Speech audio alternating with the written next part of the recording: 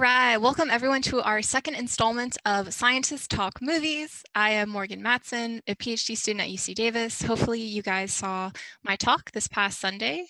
If you didn't, it's still on the YouTube channel, so make sure you check it out. So today I am joined by Fatima Hussain, another graduate student at UC Davis. She is a little bit weird, don't worry about it. But essentially, she and I are going to be having a conversation about how movies have or have not influenced our lives and our science decisions, and stuff kind of like that. So Fatima, if you would start off, please, by just, I don't know, talk about yourself. Tell me about yourself. You got it, Morgan. I would like to point out that I'm the good kind of weird, but you'll see why. All right. So my name is Fatima. I'm a fourth-year PhD candidate, UC Davis, chemistry. Woo. Okay. So if I start thinking about how science influenced me, when I was a kid, I was really into cooking and baking, and it would just amaze me how you could like mix like eggs and flour and milk, and how you have pancakes and you can make them taste so many different ways. Always amazing to me. As I grew older, into my teenage years, I started watching a lot of CSI, and I thought it was really cool how much information they could collect from a crime scene, from a piece of hair, using types of light. I was like, what is this? So to answer my curiosity, I moved to the US in 2012. I got my bachelor's of science and chemistry from San Jose State University. Go Spartans. And over there, I was really interested in analytical chemistry because that's where I got to use all these instrumentations. And I was like, wow, you can actually collect a lot of information from a very small sample size. And it was crazy. Like when we did the experiment of finding out how much vitamin C is in oranges, like our professor gave us an actual orange, and we used the juicer that we have in the kitchen to extract the orange juice, and I was like, oh my God, you're not allowed food in the lab. Like that was like one thing for me. I was like, why is there food in the lab? This is how they really do it. So it was really cool. And then like in organic chemistry, when I got to use that UV light to look at the TLC plate to see the different separations, I was like, oh my God, this is exactly how they do it in CSI.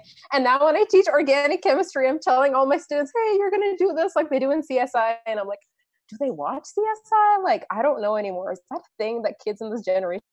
I don't know. Well, that's what influenced me anyways. And then as I was doing research in undergrad, I was like, oh my God, I want to keep doing this. So that's why I came to grad school at UC Davis. And I'm getting my PhD in analytical chemistry, surprise, surprise. But I work more with water samples now and analyzing different contaminants in water, and some that you can't even see.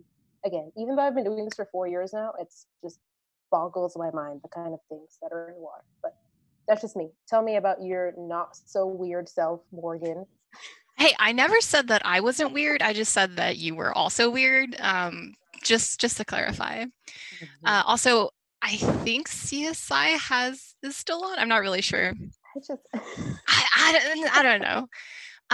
As for me, I grew up watching a lot of really, really bad sci-fi movies. I mean, some of them were good, but I also watched a lot of really bad sci-fi movies. A lot of them were definitely about like the apocalypse and zombies and stuff like that. So that really interested me in biology a lot, and specifically like virology and kind of like genetic engineering. And it's like, oh, well, how did all these people wipe out the earth or make zombies and stuff like that? So that always heavily influenced my decision to be interested in the field of biology. And so I went to the University of Virginia in 2012, I think. Yeah, that makes sense. And I ended up doing a lot of research on proteins inside of bacteria. And that really started to interest me. And like the more I learned about and the more classes I took, the more I kind of started to stray away from my interest in biology and viruses because of zombies, but more towards, like, hey, what can we actually use this really interesting information about biology for? Not to make zombies or other apocalyptic like movies, but how can we actually help society with these like very tiny creatures? And so I got my bachelor's in biochemistry. So I really like biology and I really like chemistry. So I didn't have to choose between them. I could get a joint degree, which I think a lot of people don't actually know. You don't have to choose one thing that you love in this world. You can actually do a whole bunch of different things. And so with that degree in biochemistry, I like really loved my undergraduate research. I really loved working in research and trying to think of how we could use, again, these small creatures to help the world. And so when I was looking for my next step in life, I decided to go to grad school, also at UC Davis. And I encountered my now boss, Shota Tsumi, who genetically engineers microbes to turn them into production hosts to make high value commodities or very important everyday commodities like biofuels, plastic precursors, all sorts of like really interesting things that we don't have to rely on petroleum for. And that really sparked my interest because I was like, oh my gosh, I can still work with my lovely bacteria and I can do something helpful that isn't making zombies or other things like that. So that's definitely how like my science background in movies has influenced me. Uh, if that Wow. makes any sense. Yeah, wow, I did not know that about you, Morgan. Very interesting. I'm not very familiar with the zombie genre, so like what types of movies did you watch about the apocalypse? That is a really good question. So, there's some classics like Night of the Dead, Dawn of the Dead, Shaun of the Dead. Actually thinking about it, I think with zombie movies, you could just think of any word and put it in front of the dead, and then it's a zombie movie. Like, I think there was a Diary of the Dead.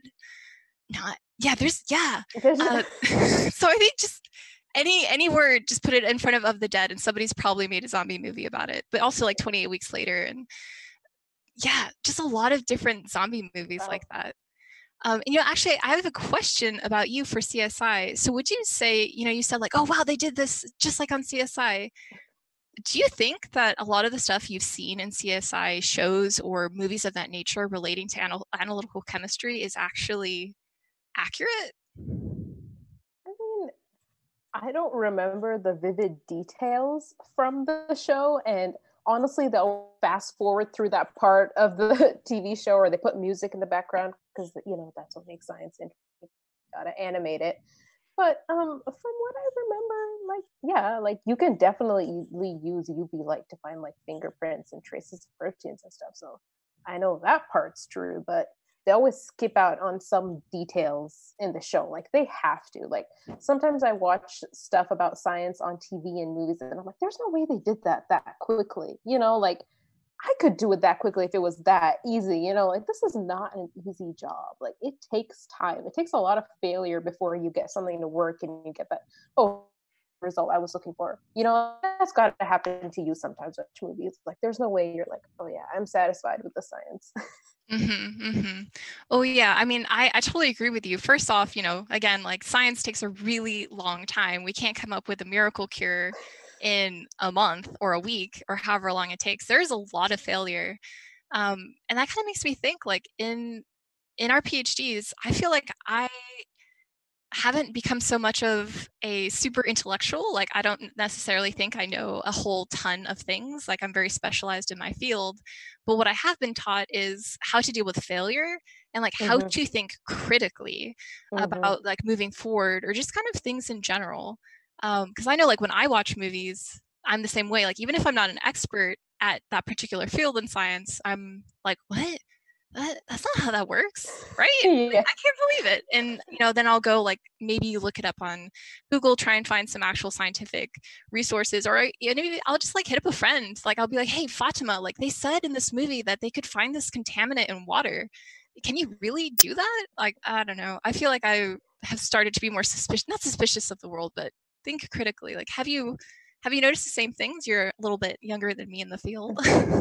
Okay, not that much younger, I guess, but that's I think a very important lesson that grad school has taught all of us. Like when I watched these movies before, I was like, oh yeah, sure, maybe true, maybe not. But like in grad school, I've definitely learned to think more critically about everything: movies, TV shows, things you see in the news. Like that was like me when I watched The Martian, for example. Like I was like, is this guy really gonna grow potatoes on Mars and then survive on them? Like I was like, is this real? Is this not? But then, science is super like interdisciplinary, right? Like I can't just ask one person. Like there's so much that goes into growing a potato, for example. There's the Hmm. soil science, there's the vitamins in the potato, there's everything you need to grow a potato in soil. Like it's beautiful and complicated at the same time. but I love it. No, you're so right. And I think that's also something a lot of people don't realize is even if you ask about like a single topic, like even if you ask me about my specific research, I'm not going to know everything about it. Yeah. But I feel like I've learned to be confident in saying, oh, I don't know. I don't know. I really don't know Yeah. about that. Here, this is kind of what I think might be right, but I Mhm. really don't know. Or even just be like, oh, you know who you should talk to about that is this person. So I actually have really enjoyed that. Like the more I've been in grad school and the more I've interacted with other scientists, Mm. the more I've loved the fact that like you rarely meet a good scientist who is arrogant. It is like very rare to meet a scientist who Mm. like doesn't just want to talk and communicate and be like, hey, I don't know this, like can you teach me about this, like hey, can you talk to me about this, like your Yeah. research is so different than mine. Mhm. But you know, we can still have really good conversations about all sorts of different things, whether it's like movies or science and movies and stuff like that. Yeah, so true. I've had the same experience. Like, I've emailed people I've never met to be like, hey, I got your email from this person. They told me you know how to analyze these microbes under a microscope. Can you help me out? And they literally emailed me like the entire protocol. And I'm like, Mm-hmm. you have never met me. You don't know who I am. But like, people are very helpful. And I'm like, at the end of the day, we're all scientists, right? We all carry that curiosity, that knowledge, that passion to like push science forward and share it with everyone. So there are good parts of the job too. Yeah, no, for sure. I mean, even just us talking on kind of on this virtual platform and talking about our science and our experiences, that's also pushing science forward. Mm. And yeah, so I think it's really interesting. I don't, all of the portrayals I have seen in science, in all my science sci-fi movies that I've watched, I don't think any of the portrayals of scientists have really been accurate. They're just kind of like blown up and it's like, I mean, I've definitely met some arrogant people. I've met some not arrogant people. There's, you know, scientists are normal people, right? There's a whole bunch of different types Mm. of us, but Yeah. you're right. Like we all kind of have that inherent curiosity and want to seek out the truth about a situation. And we've just been taught how to do that in an effective manner while making sure we address all the relevant things. But yeah, I don't Yeah. know. This is really interesting. I like how we've gone from talking about movies and then like issues we found in movies or kind of like questions in movies to just talking about the experience that is being a scientist and also like getting your PhD, because it is an interesting experience getting your PhD and being a graduate Yeah. student. Yeah. Definitely. Definitely. Well, thank you so much for joining me, Fatima. I really hope that we can do this again. You know, maybe you can clear up some time in your schedule for me, although I know you're really busy. I'll get back to you, you Oh, know. thank you. That really means a lot to me. And Definitely. yeah, and for our viewers out there, definitely check out the next installment of Scientist Talk Movies and all the other fun stuff that we have coming up for you.